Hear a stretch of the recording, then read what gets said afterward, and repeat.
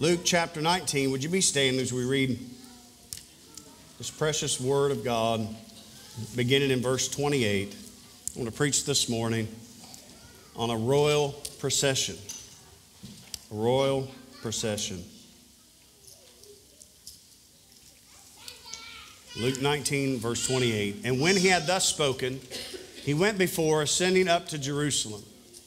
And it came to pass, when he was come nigh to Bethphage and Bethany, at the mount called the Mount of Olives, he sent two of his disciples, saying, Go ye into the village over against you, in the which at your entering you shall find a colt tied, whereon yet never man sat. Loose him and bring him hither. So first of all, we'll just say this, because I don't have time to preach on it. It was an honor in itself that he was going to set upon this colt of a donkey that had never been rode, and no one had ever sat upon it, and he was going to be the first. Verse 31, and if any man ask you, why do you loose him?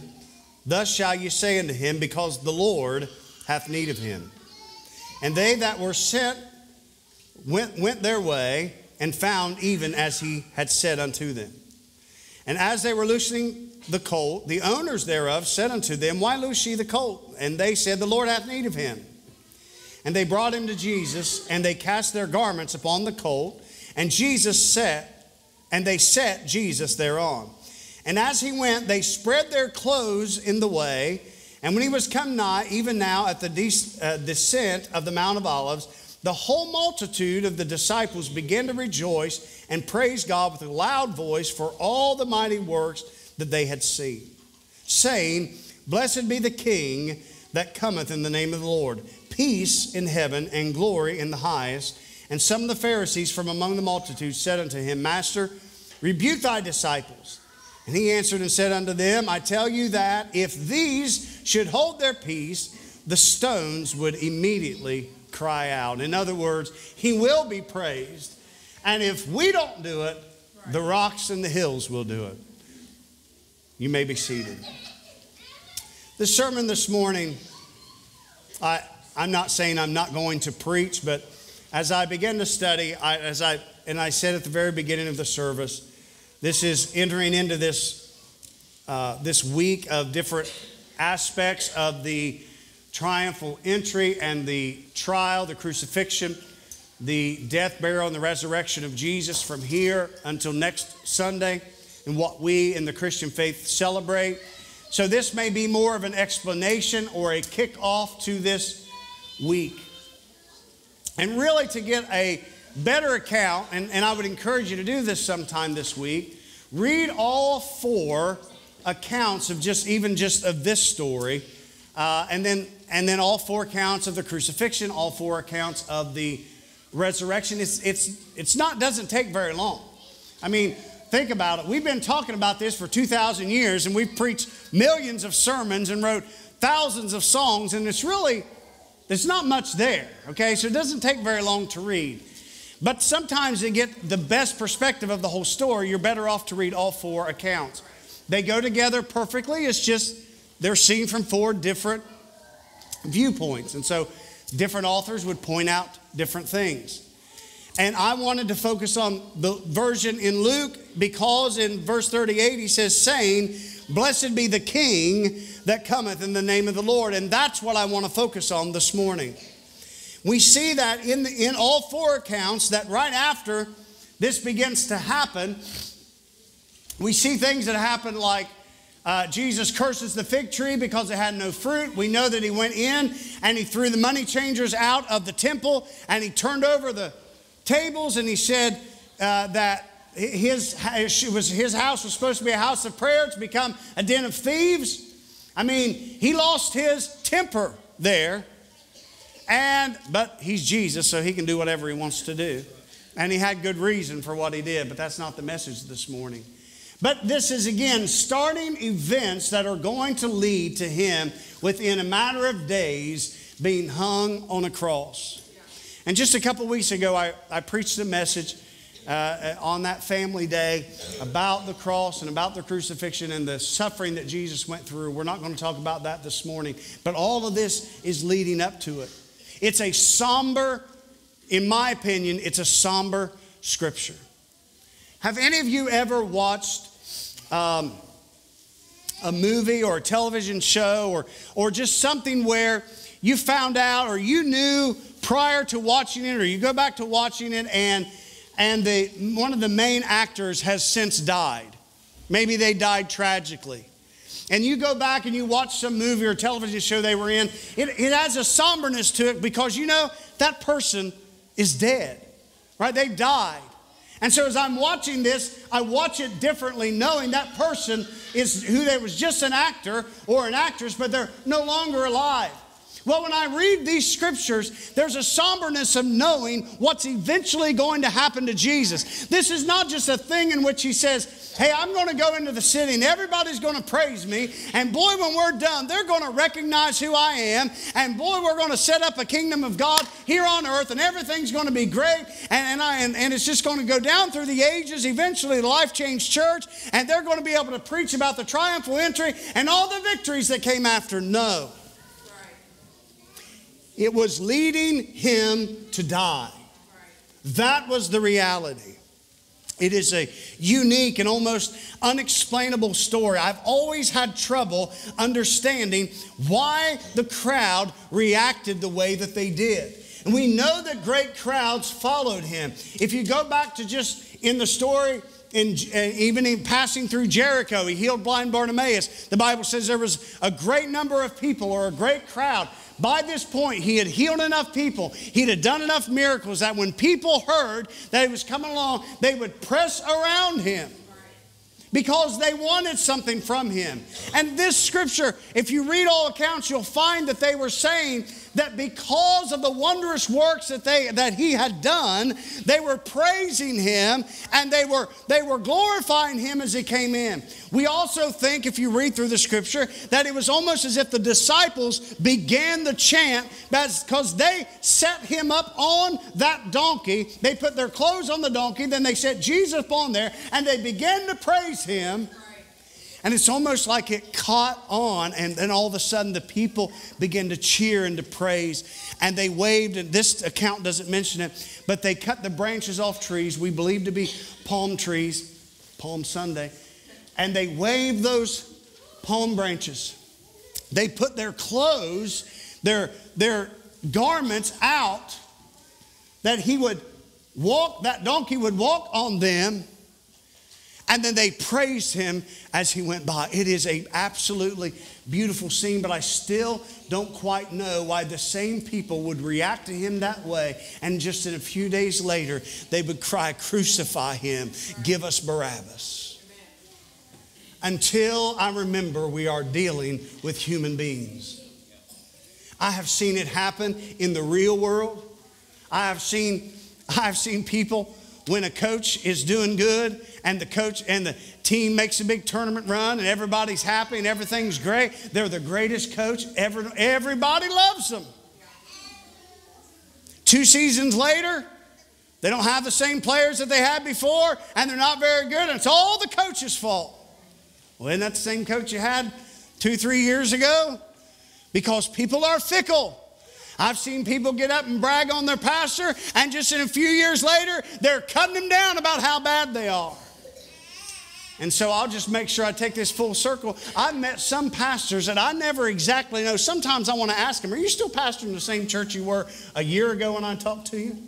Because a year ago when I talked to you, your church was great, and the people were wonderful, and now they're all full of the devil.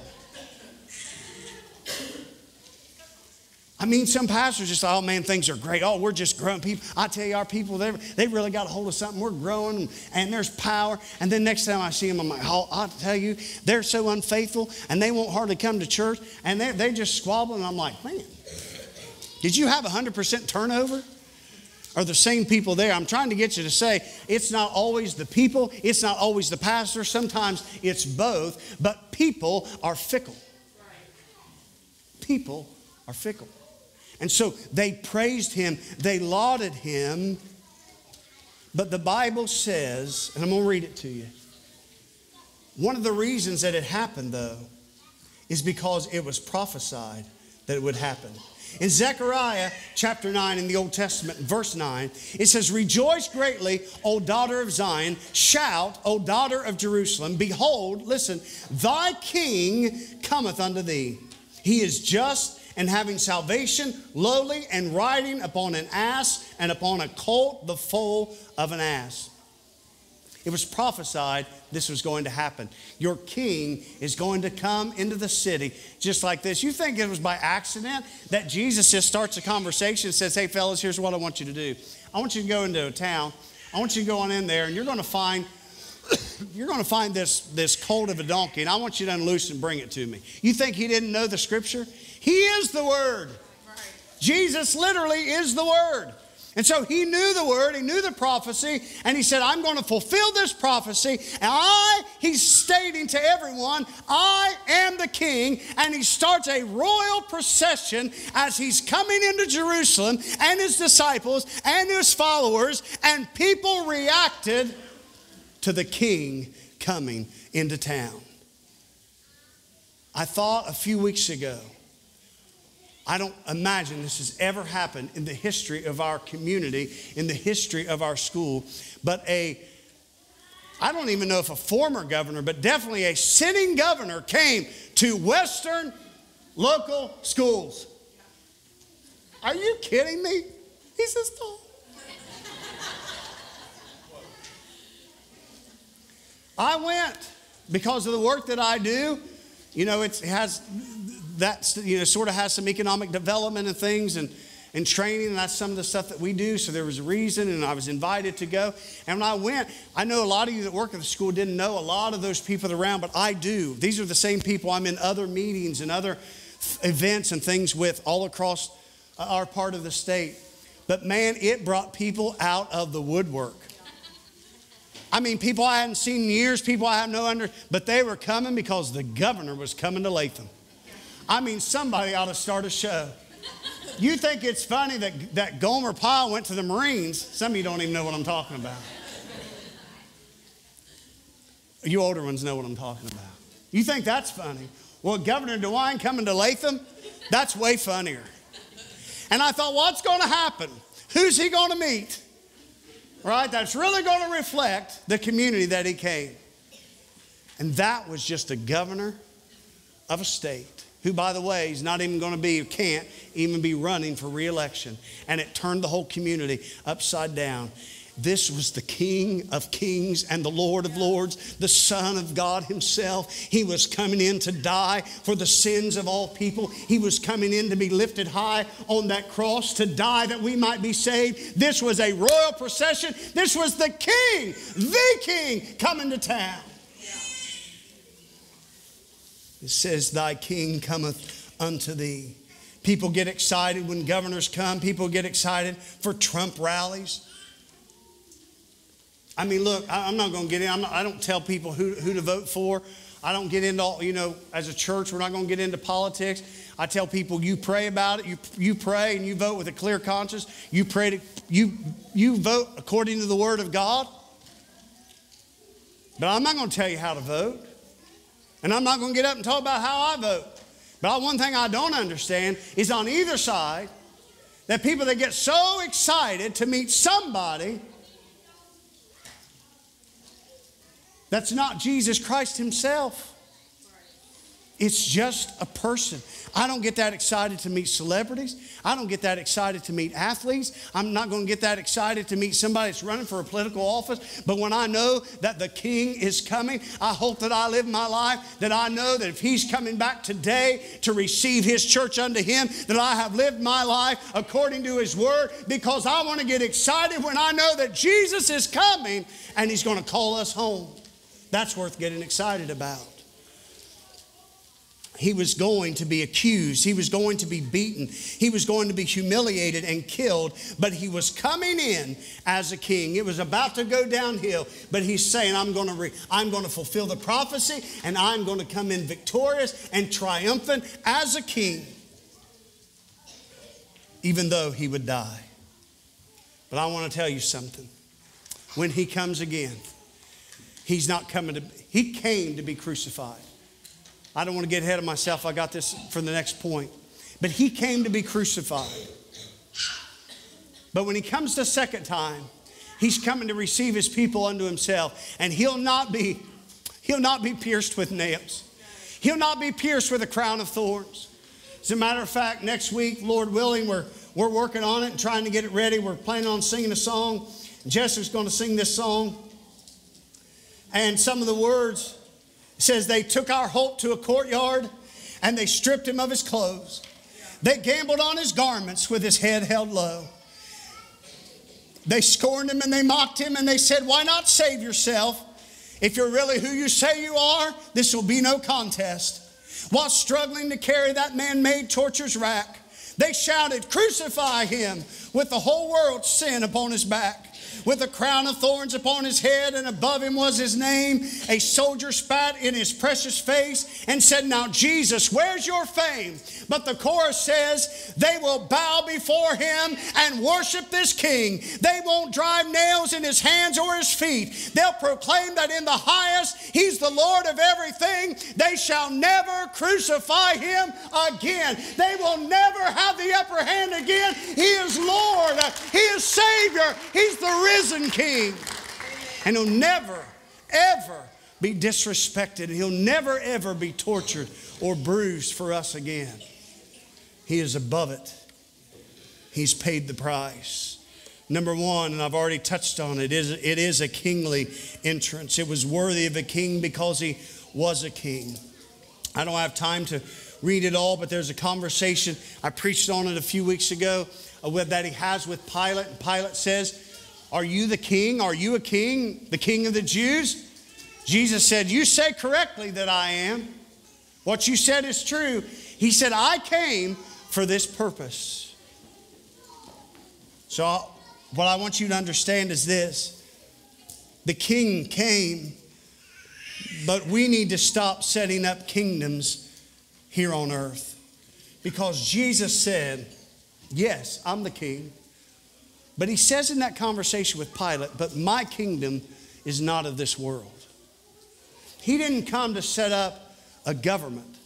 He didn't come to set up a nation that would dominate the earth. He said, I came, but my kingdom is not of this world. And yet we spend our lives trying to set up kingdoms here on earth. I hope I can explain this and make it sound right. As the pastor of this church, we're only 9 years old. 9 years ago on Easter, I know the date on Easter moves around, but in 2015, on Easter, we had our very first service. And there are times where, and look, I mean, my goodness, look what God has done and blessed. But I look ahead way into the future. And I think I should, as a leader and a pastor, try to continue to allow God to build this church in such a way that if I'm going tomorrow, it will continue to go on and to thrive and to succeed. And someday, when I retire, and I don't plan on being one of these preachers that wait till they're 94 years old to step aside.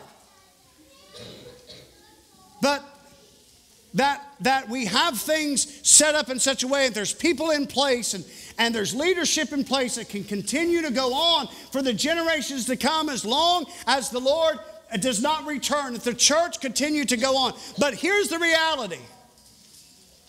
If that doesn't happen, if people fail afterward, and someday this just gets sold as a building, but while I was here, I did what God called me to do, because this world is not our kingdom. And I can't control what happens after I'm gone. And it used to really make me sad when I would look at churches. I'd think, oh, that church used to be this and used to be that. Well, the reality is it's all temporary, because the Bible tells us that everything here will burn up and perish, and that he said, I saw a new heaven and a new earth.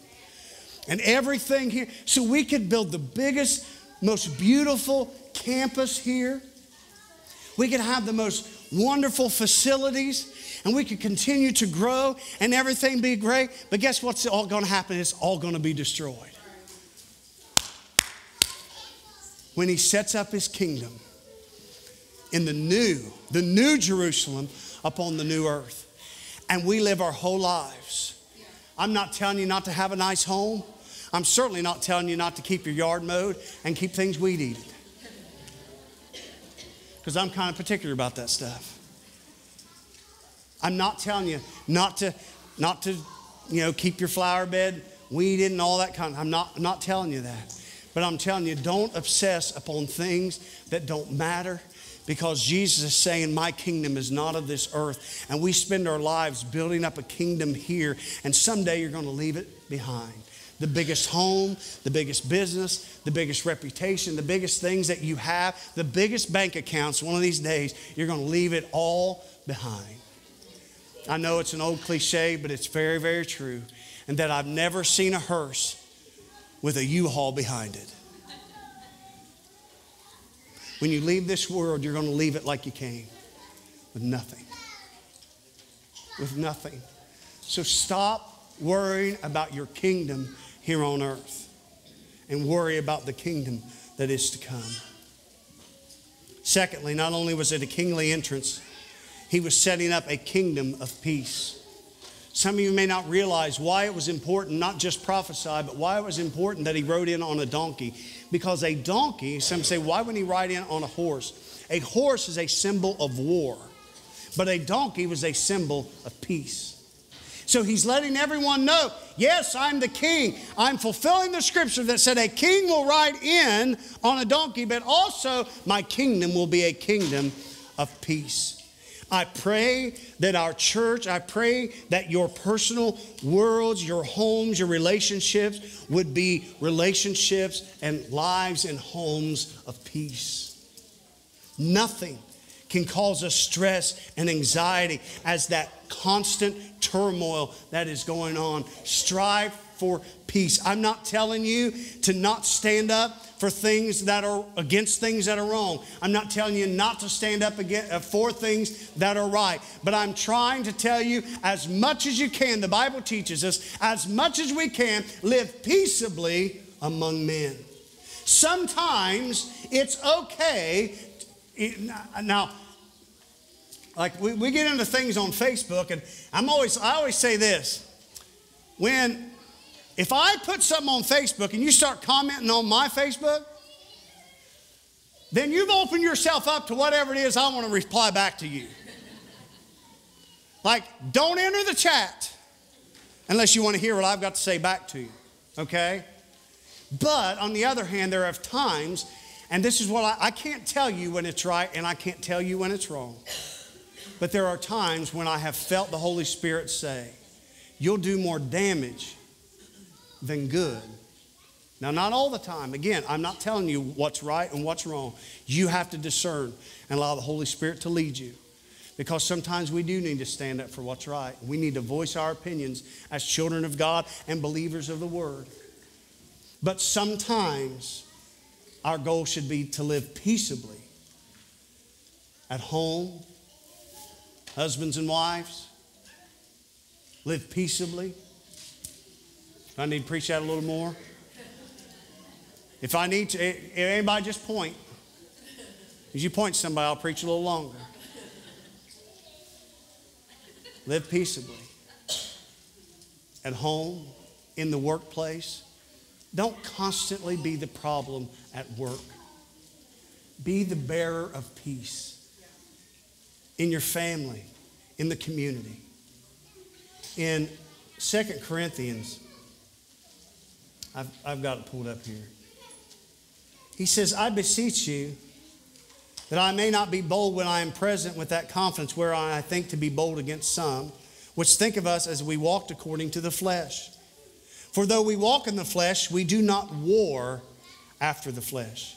For the weapons of our warfare are not carnal, but mighty through God to the pulling down of strongholds, casting down imaginations and every high thing that exalteth itself against the knowledge of God, and bringing into captivity every thought to the obedience of Christ. And so sometimes we want to fight with sticks and stones, and God is saying, fight with peace, fight with love, fight with patience, fight with understanding. that not everybody has the same background as you.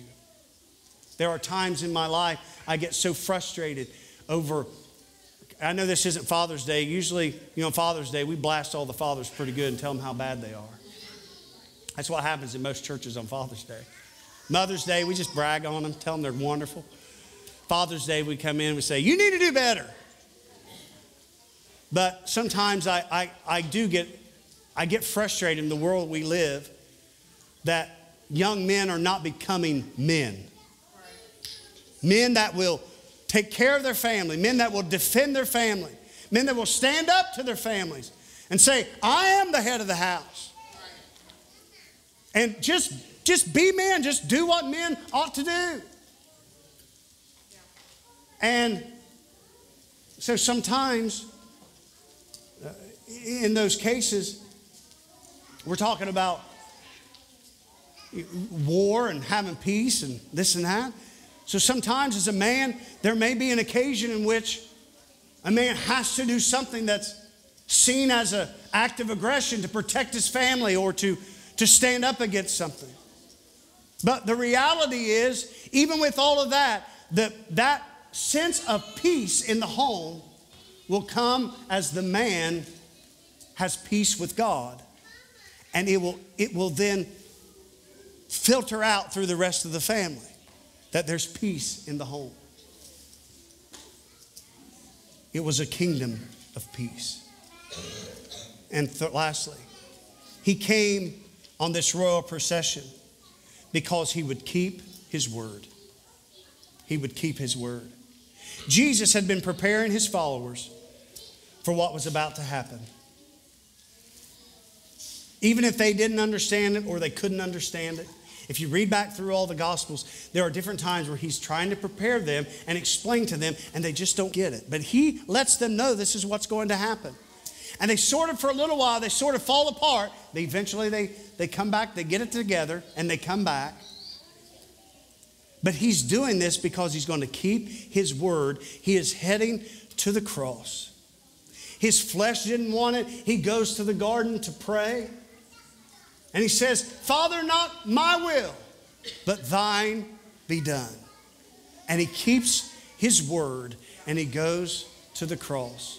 And I think at times that we think that it was easy for Jesus to do this because he was God. His flesh, his will and desire was no different than yours and mine.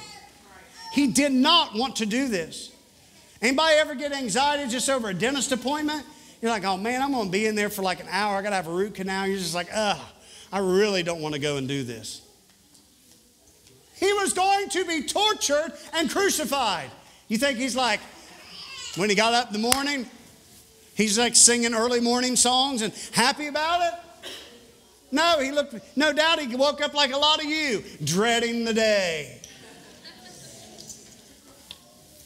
But he kept his word. And he kept his word because he loved us. As David and Tim come this morning, again, I know it may have been a little bit different of a message. It may have been more just to trigger our minds to get us ready for this week. But this was the beginning of all that was going to happen. All that you'll read about this week, all that you may watch, stories that you may watch, stories you may read. I do encourage you, find time this week to read the gospel accounts. And if you just want to kind of start where I was at, if you want to start at the triumphal entry and read all 4 gospels, I promise it doesn't take very long. And you'll be to the resurrection. For thousands of years now, this book and this story has changed the world.